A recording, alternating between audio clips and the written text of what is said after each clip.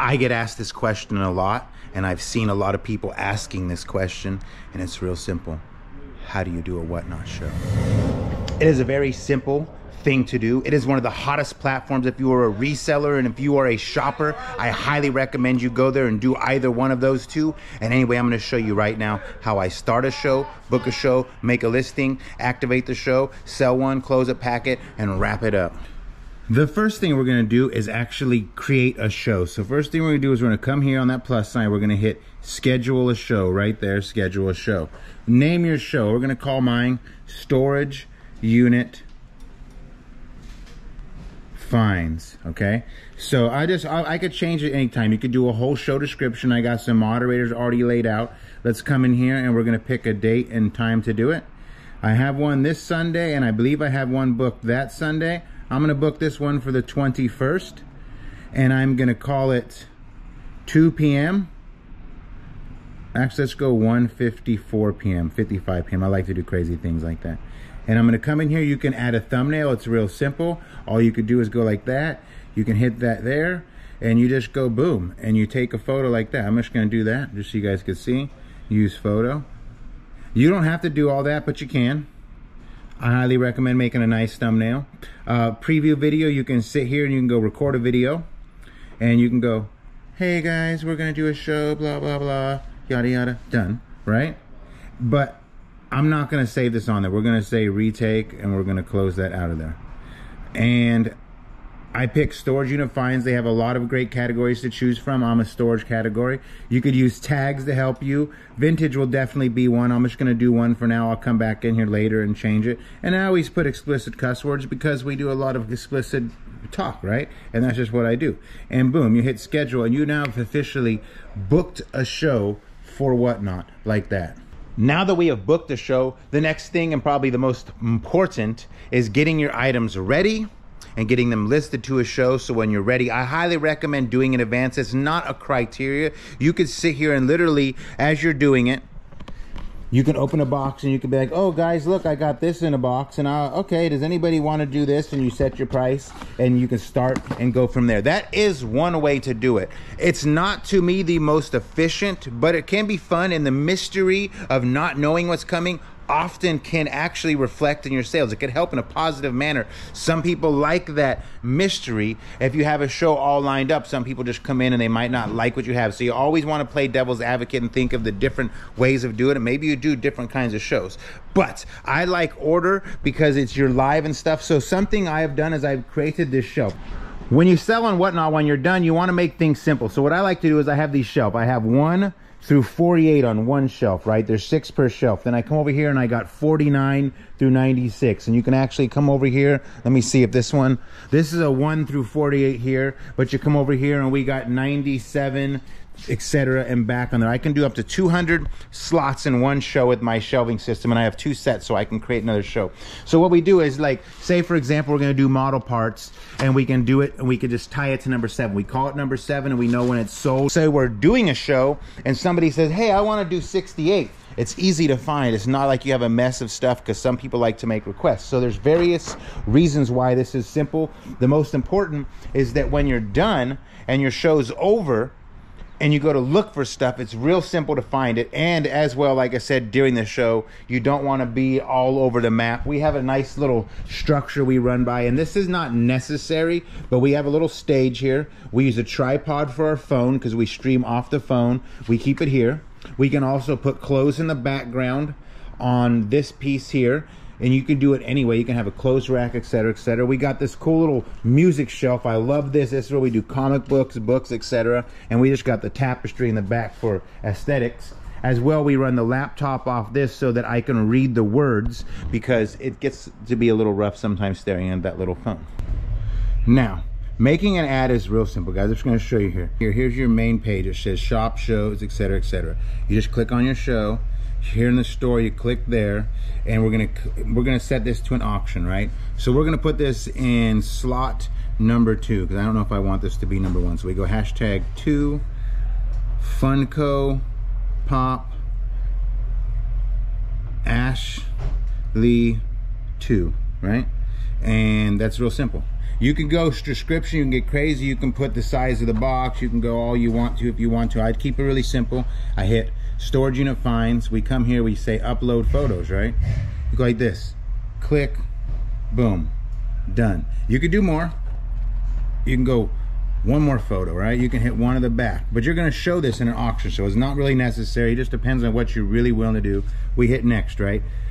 Shipping profile, we're gonna do 4 to 7 ounces on the Funko, and that is the extent of the ad. That is one whole listing right there done. You watched that. I didn't even have to really edit that to keep it under a minute. But basically that gives you less than probably 30 seconds, 40 seconds I made that ad. We get this up here, and then this is what I like about it. See, so it just goes on number 2. So we could do that all, boom, boom, boom. We have the same for clothes. So clothes is real simple. We bought these tags on Amazon. We could do the same. We put these tags on our thing.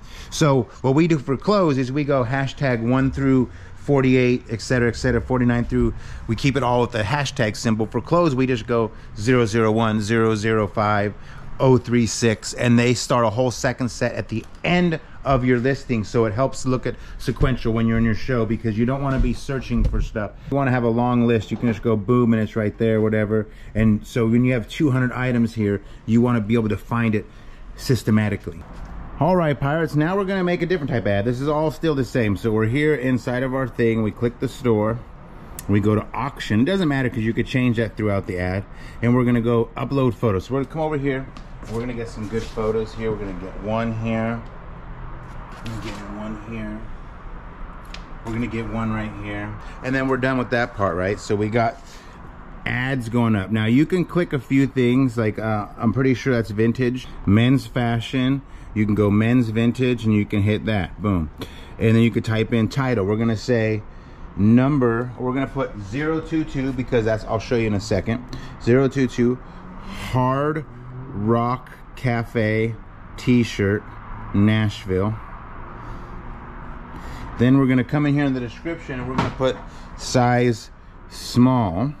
We're going to put condition is good. And then that's what we're going to do basically there.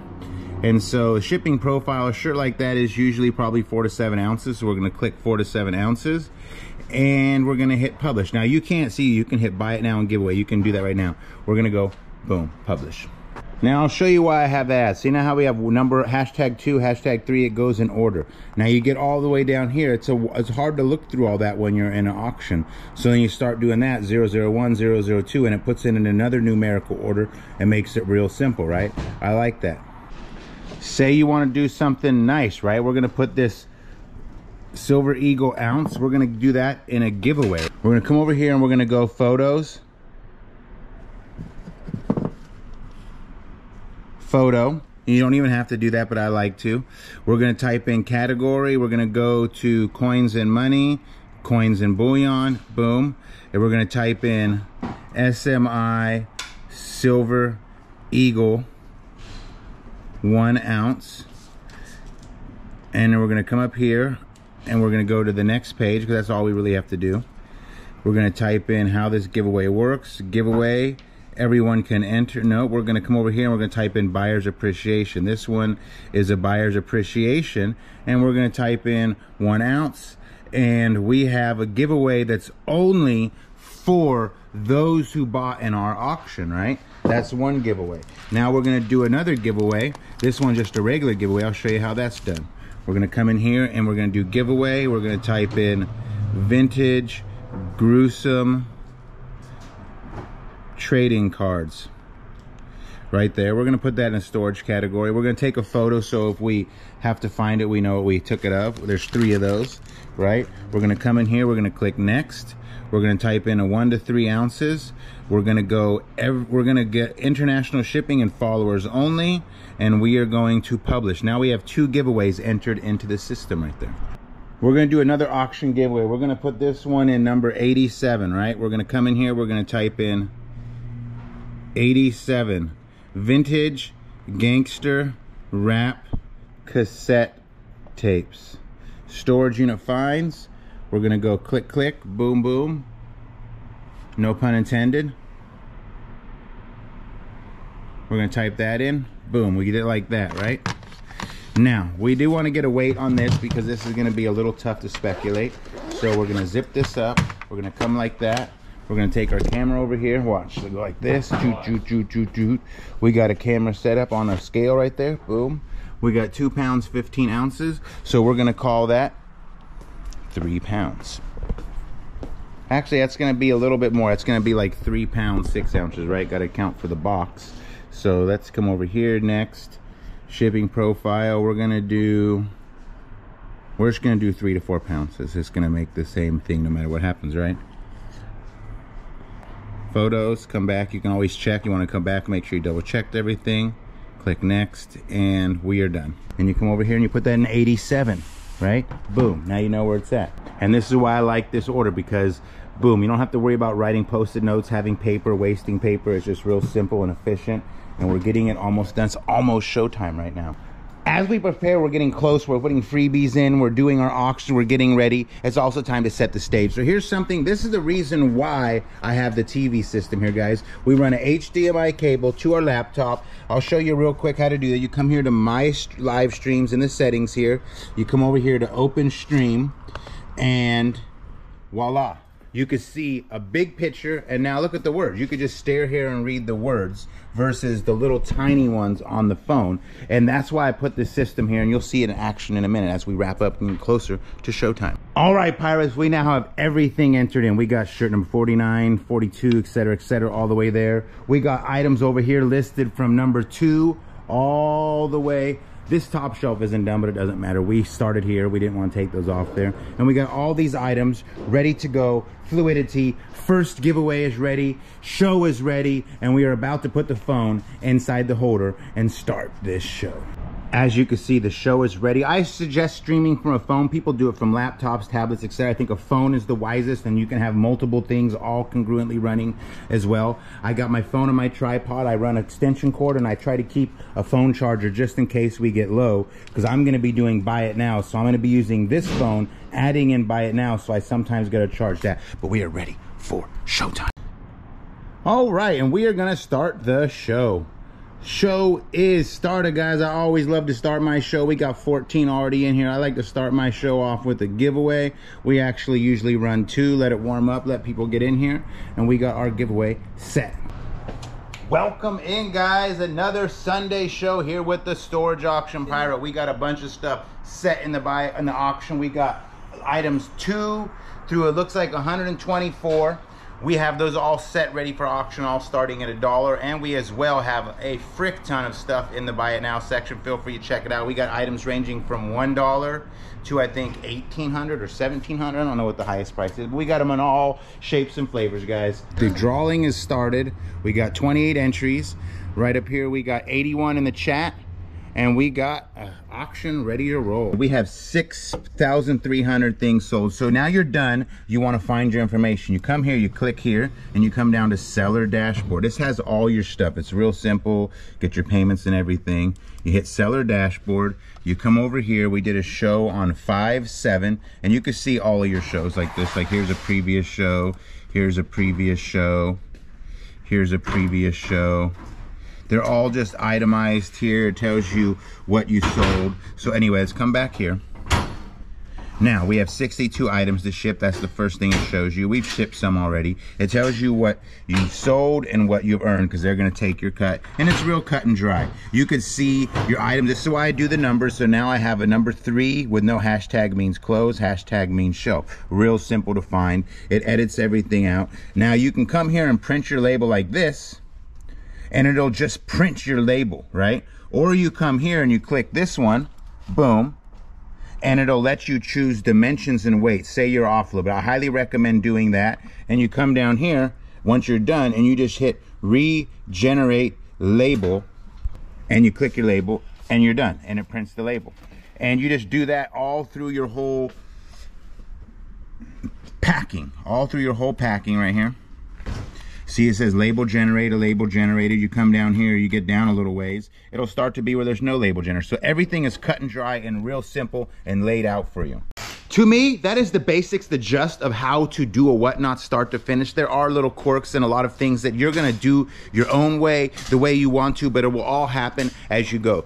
First and foremost, if I had to give advice to somebody to be on whatnot, what I would tell them is this. I would say, don't have huge expectations. When you set yourself up with huge expectations, you have a higher risk of failure, basically, because you put too much expectations. The fact is, it is a platform for selling. To me, it is replacing my flea market atmosphere. I could sell a lot of things in a lot of time. Our lowest sale was probably $187 or something like that, and our best sale was $8,200 on a Sunday afternoon. It was 3.5 hours. We sold almost 300 items. But you can move, turn, and burn. I highly recommend organization. Like I said, shelves are simple. You don't need all this. You could do it just facing like this on a table anywhere in your driveway, your garage, whatever the case may be. Don't let it hold you back. You don't need to be on camera. I highly recommend being on camera, but you don't have to. You can face away from you and never look at it. You do have to do a little talking, and I highly recommend having your stuff set in advance. Don't just plan to do a show today and wing it. Set one from a week from now. Get your details in,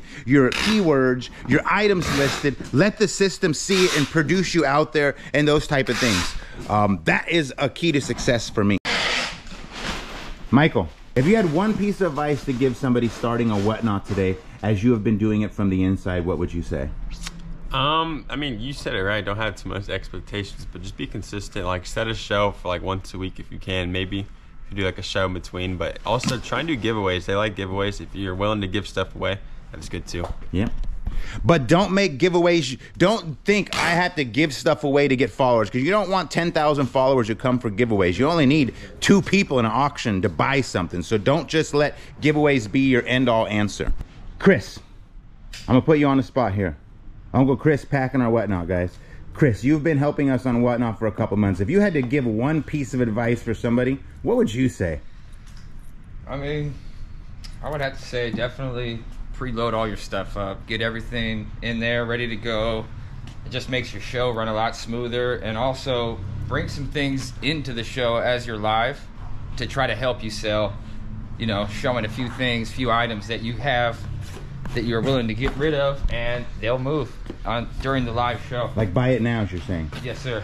I have a question for you. What is your take on going in a systematic order or letting people do requests? I feel like it's a catch-22, you know. You want those people there that are interested in stuff later on, but you also don't, you know, you just kind of want to, it messes with the flow of your show, right, when you're jumping all around, but it also does get the items out that people are wanted and interested in. Basically what he's saying is, if you take requests, it might slow you down, but you'll make the people happy who want that item. You're gonna have to find that rhythm yourself. I have both structures and both work. Anyway, hustle, grind, and wine. It's not a motto, it's a way of life. You know it's best if you never mess with storage auction pirate. Subscribe.